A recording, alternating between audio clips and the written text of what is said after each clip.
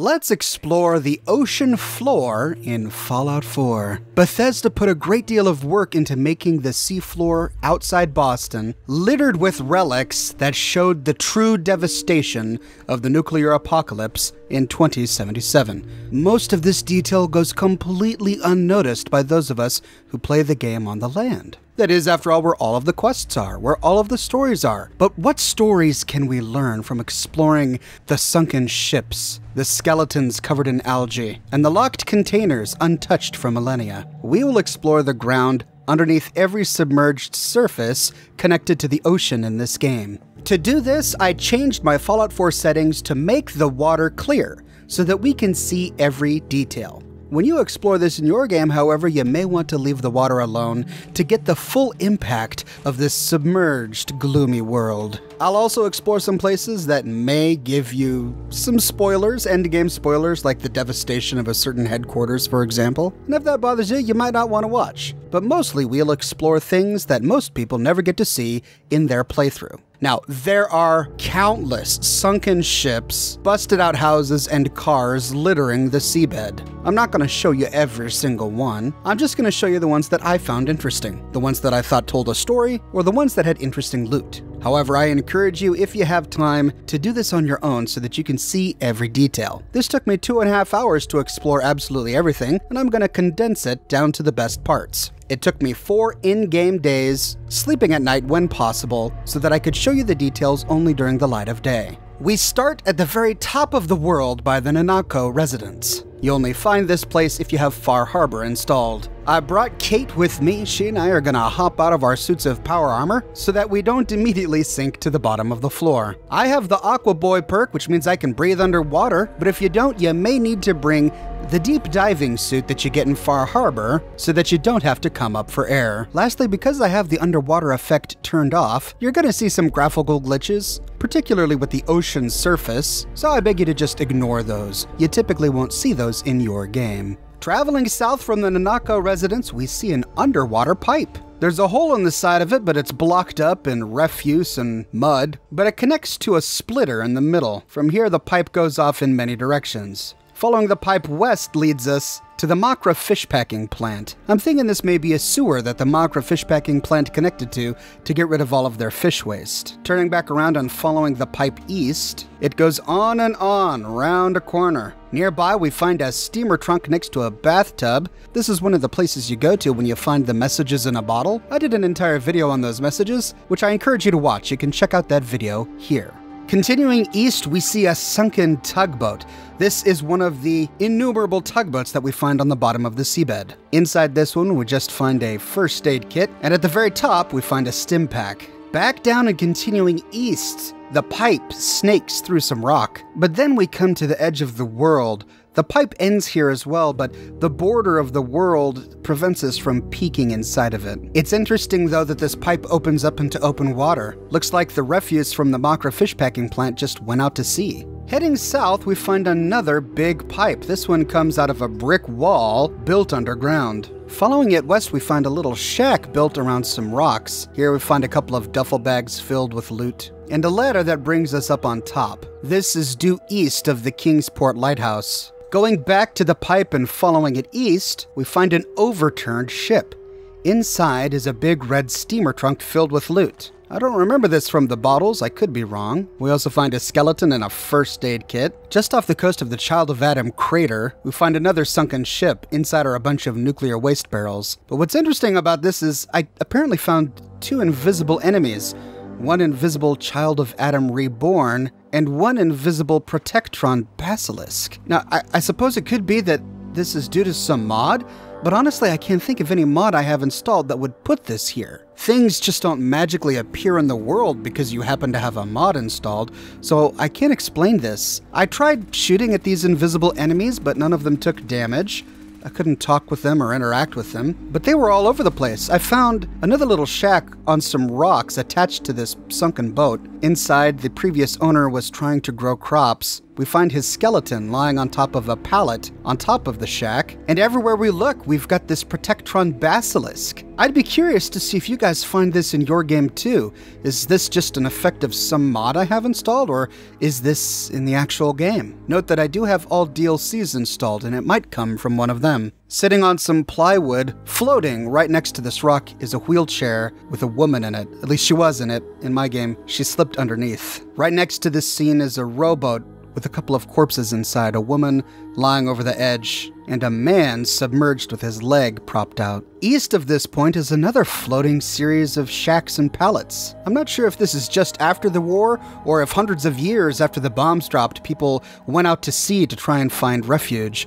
But we find a lot of these little floating shacks all over the place. This one has some tar berries nearby. We find a dead woman lying over a barrel, a first aid kit filled with chems, and more tar berries. In true Waterworld fashion, these guys were trying to grow crops in tires, buckets, and all sorts of stuff. We find yet another skeleton lying in a sun chair in a rowboat. Back underwater, we see that this little floating outpost is attached to some sort of pre-war machinery. There was a big exhaust pipe sticking out of the water, and it led down to this base. And there's a light sticking out of it, a working light. This will light up at night. I'm not sure what this could be. East of this point, we find a sunken cargo freighter with lots of big orange cargo containers on the deck. The hull is completely rusted out. You can swim on down there. We see many more of these big orange containers. We can swim on up the steps to the room beneath, and from here climb up to the rooms above. I didn't find any loot up here, but it is an interesting sight. Next to this is another big pipe.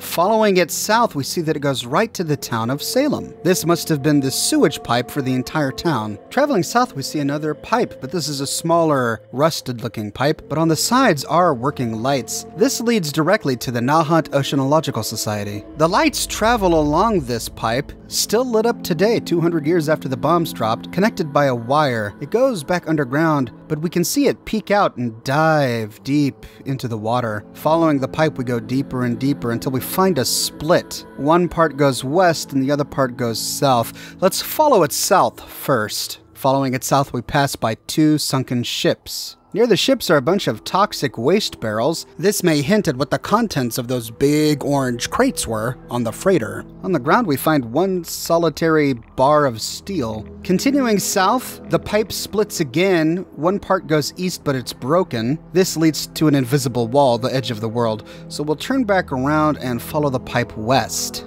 As we continue, the pipe meets another larger pipe. The smaller pipe goes into the ground, and we don't see it again. So instead, we'll follow the larger pipe. This one snakes underground through the mud, through some rocks, until we come to a strange underwater facility of some sort. We find big reservoirs still lit up, connected to each other with big snaking pipes. Some of them have little grates sticking up. We can't access these. There's no way to enter it. It's not a doorway to any interior cell that I know of. Now, this is one of the more fascinating finds we find underwater to me because this connects directly to the Nahant Oceanological Society.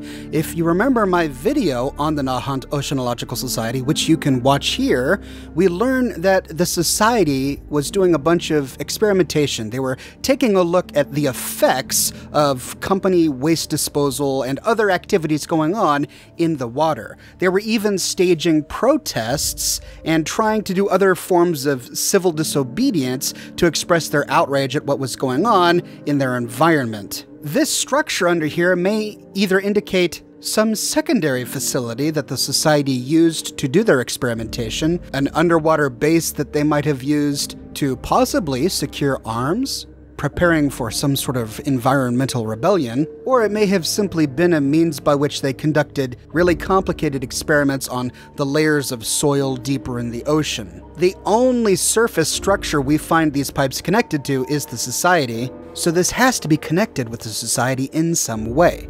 Could this be the remnants of some cut content Bethesda was planning? Or did they just make this elaborate series of pipes underwater for us to discover on our own for fun? The pipe moves on from this facility west, but then it goes underground and we lose track of it. So instead, let's go back to that fork in the small pipe, and instead of turning south, this time we're going to go west. The pipe dives deeper into the water and then breaks off into a number of smaller pieces. It was likely broken by this big green tugboat as it sank to the seafloor, but then it continues on into the mud and we lose it. By now, we've come to the Libertalia area. We see Libertalia above us. In this playthrough, I haven't actually cleared Libertalia yet. Eerily, I found some floating raider corpses sunken in the water. In addition to the floating ships and barges that make up Libertalia, we find a bunch of other ships on the bottom of the sea. Big containers, crates, but most interestingly is a big brick pillar sticking out of the ground. This supports one of the platforms that makes up Libertalia, but I wonder what it possibly could have been pre-war. No one after the war built this, and it's just a big rectangular brick block that goes deep down into the seafloor. I wonder what it could have been. At last we find the small rusted pipe that went west into the earth. It comes out the other side, near Libertalia, and snakes over some more sewage pipes. But then it dives back down into the ocean floor. East from this point, we find a tugboat tipped over onto its side. It hasn't actually submerged yet. Scavengers had turned this into some sort of home or shack. We find rowboats and floating platforms, and the skeleton of a man next to a globe. We find a cord or cable of some kind, still connected to the tugboat going deep down to the ocean floor. When we get to the very bottom, we see a barge. This must have been what the tugboat was tugging. On the barge are house pieces. We find the roof of a sanctuary-styled home and lots of other scrap. Maybe these sanctuary-styled homes were part of a big house kit, and this tugboat and barge were bringing some of these pieces to, I don't know, the West Everett Estates, which we know was under construction. Next to this is another tugboat. Inside one of the bottom floors, we see a fully intact giddy-up Buttercup and a wheelchair and some other stuff. However, no matter how I tried, I couldn't get through the door. Even though the door doesn't appear to be blocked, I just couldn't swim through. So I actually had to toggle the free cam to go and explore this. We find a skeleton lying on the ground next to the giddy-up Buttercup and a Vault-Tec lunchbox. By now, we're on the bottom of the sea, south of Libertalia and just north of Fort Strong. Continuing southeast, we find more shack roofs on top of barges and more big iron pipes stuck in the floor. Following one segment of the pipe east, we come to the edge of the world again. Just outside, there's a dock of some sort. This is strange to me because I'm not sure what a dock would be doing built on the seafloor. Are we supposed to think that the sea level was much lower back then? Or maybe this is part of a dock that washed away. We can't actually reach it, so instead let's go back and we can follow the pipe west towards the land. Like the other pipes, these have lights attached to it, and it climbs up the hillside west towards Fort Strong. We know that a lot of important research for the military happened at Fort Strong. This must be a sewer pipe or a water pipe for that facility. There's a lot to explore around Fort Strong. We even find a bus shredded to pieces with a lunch pail inside. Floating above it is a half-sunken fishing vessel. There's a suitcase floating nearby, and even a chair with a Jangles the Moon Monkey sitting in it. Near to this are two fishing ships stacked on top of each other on top of a rocky outcropping. This was a shelter of some sort. We find a rowboat next to it and a tent made from a tarp. Here we find the skeleton of a woman with a pack of cigarettes. Looks like she was enjoying a smoke before she died. Sitting on the lounge chair on top, we find a teddy bear next to a tea set. Nothing makes me happier than a teddy bear having a nice cup of tea. Continuing south, we find a barge split into three sections, two of which have sunk. The one that still floats has another home on top of it. We find a Nuka-Cola machine, the skeleton of a woman next to some scrap, a big metal box, a cigarette machine, even an ice cooler with a skull on top of it. We even find a working porta-diner. But again, my luck is not good enough. I didn't get the perfectly preserved pie. Diving down beneath this floating barge, we find another sunken tugboat. Nothing of interest here, except inside we do find a plaque. However, we can't interact with it. We don't know what it says. It's interesting that Bethesda would purposefully choose to place a plaque in this ship underwater, but with nothing on it. Swimming south of this point, we find another barge, this one fully sunken. It had a bunch of those containers on it, which have all spilled out onto the seafloor. Directly above us is a series of wrecked boats still floating, connected by seaweed. Here we find a first aid kit and a number of skeletons. In one of the boats, we find an unlocked safe. Swimming back down, we find an interesting scene. A sunken ship straddling a deep crevasse. Right next to this ship is a sunken fishing boat. Inside we find a duffel bag with loot and a skeleton. Diving down to explore this sunken scene, we can swim into one of the rooms where we see something bizarre. 3 cat pictures, still stuck to the ceiling with the word meow scrawled in chalk. How could this be? The ship is upside down. That means that these were glued or taped to the floor before the ship sank, but for what reason? I don't know. There's nothing else here. No cats, no cat bowls, no loot. Swimming further south, we are now just north of Spectacle Island. Here we find another partially sunken barge, which has been turned into someone's home. On the barge is a shack with a bed, a wooden crate with some explosives and random loot, and taking the steps up, we find the skeleton of its previous owner. Here I slept until morning so that we can continue to explore in the daytime. Now from here we can either go south to explore the water around Spectacle Island, or we can swim towards the bay. Let's swim towards the bay and explore that first. Along our way, we find another fishing vessel with what looks like a generator on it. Inside is a human skull and spine. The nearby tugboat has a skeleton squashed underneath some sort of machinery. And one of the most odd things we find is a bunch of rowboats attached to some kind of pylons sticking up from the ocean floor. These have been joined together to create some sort of shelter. We find a big metal box, a lot of tar berries, and some sleeping bags inside. On one of the pallets are some children's toys, a car and a block, and some candles that are still lit. But the really interesting thing about this is that these ships are tied to some sort of brick structure that seems to be growing right from the ocean floor.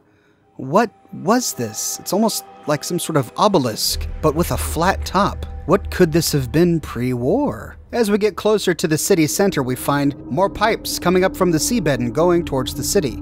Following them towards Boston, we come upon the Yangtze. It's quite a striking submarine. With water effects turned off, we can really appreciate the shape of this vessel. The pipes lead to the Gwinnett Brewery and Restaurant, which we explored in another video. But following the northern pipe past the submarine, we come upon the wreck of a Horizon Airlines flight. This is a nearly intact airplane, which is a rarity. We can explore one of the wings. This is where the passengers would have sat, but strange that we don't see any seats. Going inside, we can swim up the steps to the cockpit, but there's no flight recorder, data log, or a black box or anything like that. Continuing to follow the pipe north leads us to the opening of the Charles River. I found a sewer grate, but sadly it didn't go anywhere. That's a missed opportunity. I would have loved to explore it. And as we enter the Charles, we find even more wrecked airplanes, which of course makes sense because this is right next to the Boston airport. Swimming into the Charles River, we get a big burst of lag.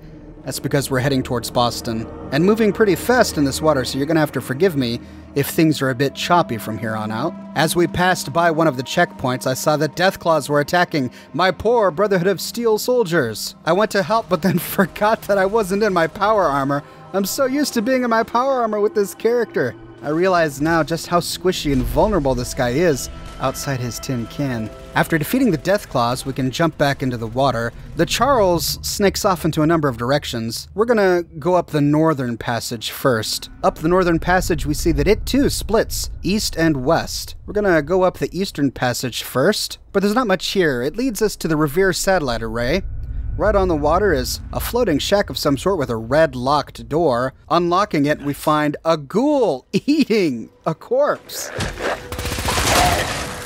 That's a nasty sight. And going the rest of the way, we find another shack on the water with a power armor frame inside. Well, we've exhausted this leg. Let's go back, and instead of going west, we'll head east. Heading east towards the bridges, we find a floating platform. As we get close, we get doused in radiation. That's because the barrels keeping this platform afloat are filled with nuclear waste. Heading under the bridge, we continue west, and we see lots of wrecked ships just outside the Irish Pride shipyard. Passing through yet another bridge, we find a bunch of pipes in the seafloor. These lead to the Poseidon Energy Turbine number 18F. I believe Poseidon Energy used this as a nuclear power plant. Maybe this unscrupulous company was pumping toxic waste into the seafloor.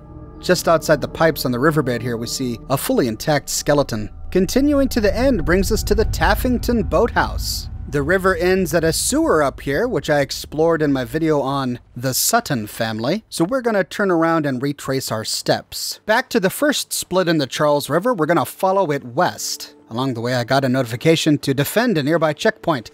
Gunners had attacked the Brotherhood of Steel here, and even outside my power armor, I decided to dare it. Continuing west along the Charles, we come to a dam. This dam leads to the lake right next to Covenant and Mystic Pines. At the bottom of the lake, we find a couple of skeletons. Of course, we find some pipes with a door that leads to the compound. I covered the interior on these pipes in my video about Covenant. And at the very end of this lake, we find a crashed vertibird. Next to the vertibird is a suit of power armor. I don't need these T-45 pieces, so I'm just gonna snatch the fusion core. Back to the first split in the Charles, we follow the major arm in the river west, and it's here where we find one of the numerous Jaws references in the game. On the seabed is a cage, inside is a skeleton with a knife next to a box. There's a cable leading up to the ship above, and on top we find a dolphin shark gnawing on the skeleton of a man wearing a blue bandana. Back in the water and continuing west, we find a floating platform under a bridge with a wooden crate on top with some random loot, and nearby another floating platform, this with a glowing one on it.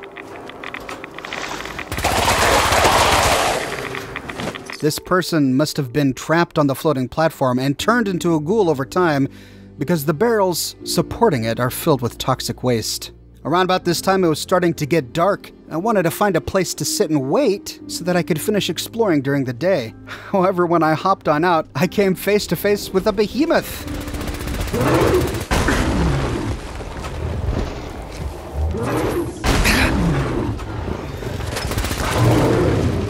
Oh my gosh, I'm squishy outside my power armor. As I continued along, I found another behemoth. This time I was able to get rid of him from range with my missile launcher. Took me forever to find a place to sit, killed a couple of mirelurks and a mirelurk king, and finally found a bench next to a burning vertibird. When morning came, I hopped back in the water and continued west along the river. We passed by a number of floating ships and platforms. One of them had an unlocked safe inside with randomized loot. And at length, I came to the ruins of the Institute. If you destroy the Institute in your game, the place where the Institute once was gets flooded by the Charles. Strangely enough, and I don't know why, I saw 4 synths floating in the water above the Institute. I managed to hop up onto the land and take care of them with my missile launcher. The radiation coming from the nuclear blast that destroyed the Institute is absolutely wrecking me. It's a good thing I came with some refreshing beverages. They really saved my skin. Continuing along the Charles, we find another Jaws reference with a cage underwater, a skeleton with a knife, and on board, a skeleton with a blue bandana and a machete defending himself from a dolphin shark. As we continue, we find a partially sunken red ship filled with nuclear barrels. Inside, the skeleton of a sea captain with his sea captain hat lying nearby and an ammo crate underneath the desk. By now, we're just outside the Beantown Brewery. Going under the bridge, we see a series of pipes that lead to the Beantown Brewery, but we can't interact with them. And underneath the second bridge, we find a ruined orange train car, but it's filled with rubble. At length, we come to the locks. Inside the locks, we find the skeleton of a man with a pro-snap camera at the very bottom, and that's about it. On the other side of the locks, we can find a Red Rocket truck stop sign on the seabed, and a lot of refuse. There's a bus down here, a half-sunken ship with a skeleton crouched in a corner next to a bottle of beer, and the river bends south, and it's getting much more shallow. At length, we pass the Egret Tours Marina on our left until we finally arrive at Cutler Bend. Cutler Bend is interesting. There are 2 or 3 boats still floating, but underneath them all are half a dozen wrecked boats. But sadly, no loot, no containers. Although, the Murloc Kings found me, so I had to hightail it out of there as quickly as I could. By now, the Charles River is turning into swamp.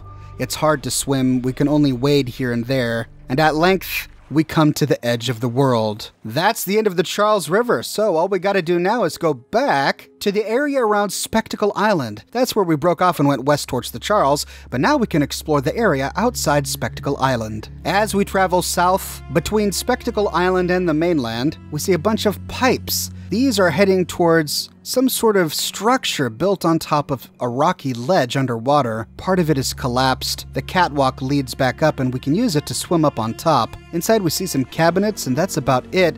This must be part of a waste management system because the pipes leading out of it lead directly to the Warwick homestead. We can follow the pipes all the way there.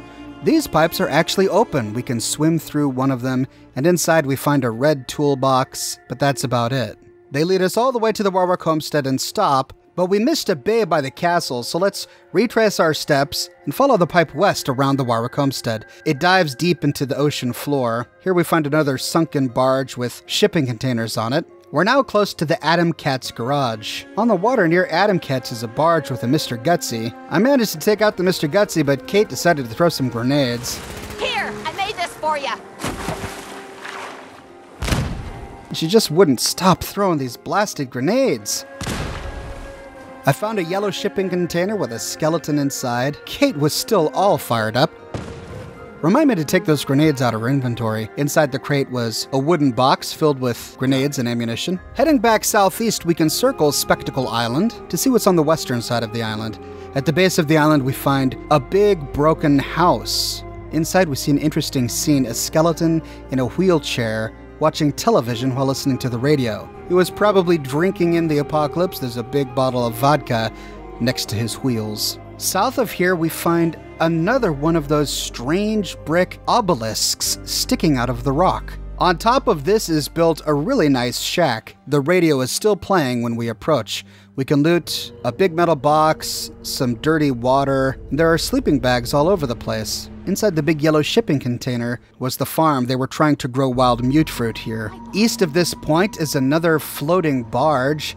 This must have been a junk barge. There's a bunch of pallets and refuse sitting on top of it. Inside the control box, we find the skeleton of a woman surrounded by candles. The ship was tugging a big barge, and scavengers have built a home here. It's really nice. There were walls and roofs, a couple of beds. Here we find an advanced locked safe. The skeleton of the previous owner is lying on the ground, but most disturbingly, as we continue exploring, we find a coffin. The skeleton of a woman inside, and back outside we find even more coffins. One is a boy with a basketball, and then two more floating right next to the ship. These poor people must have sailed out to sea to survive the nuclear blast. They built a home for themselves on this barge, but then one by one they started to die from radiation. The survivors put the bodies in caskets until even they too died. Connected to this barge by a cable is a sunken tugboat. Inside we find a bunch of boxes, even a big couch. Directly beneath it is a broken pipe. Strangely enough, with a rowboat inside. I can see how the pipe would have broken. The tugboat landed right on top of it, cracking it open. But I can't explain how the rowboat got in the pipe.